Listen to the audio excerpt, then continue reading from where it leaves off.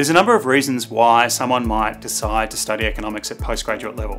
Mostly the reason is that they want to move into more of a management or executive role in their organisation they're in, or they want to move to a different organisation and take on one of those roles. Our postgraduate master's programs, we have 3 streams. So applied econometrics, applied economics and econometrics, and business economics.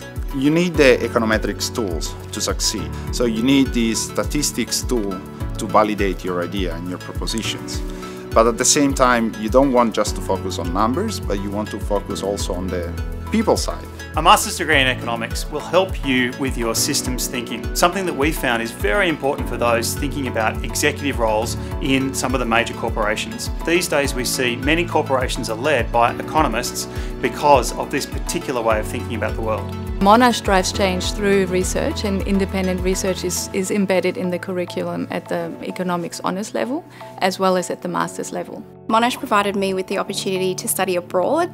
Being able to study overseas is really important because you get a better understanding of how Australia interacts with the rest of the world, especially in the economic sense. From a student point of view, being here and working and doing research with top researchers from all around the world is really challenging, but it's really satisfying. I think I've got a real edge having done a master's at Monash University. Monash is perceived as a really good research university and really high quality.